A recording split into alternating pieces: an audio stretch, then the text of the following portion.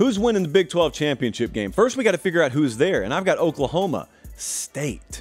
Oklahoma State's got one of, if not the easiest schedules in the Big 12. Get this, they play in the Big 12 Conference.